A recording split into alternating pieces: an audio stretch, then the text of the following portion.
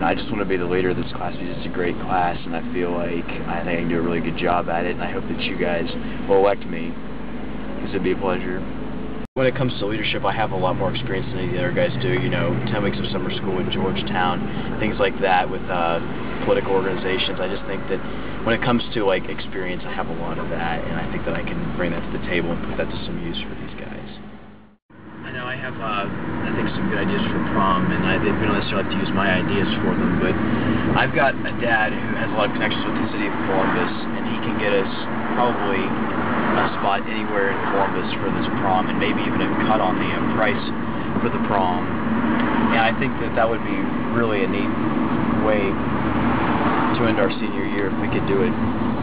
at someplace other than where we have been doing it. I think there are some different parks and places we can go that would be really neat, and my dad could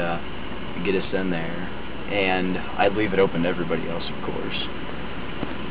I think that, I mean, the biggest problem with our school right now is the fact that we don't have any money, and I would be out there campaigning for the levies also, because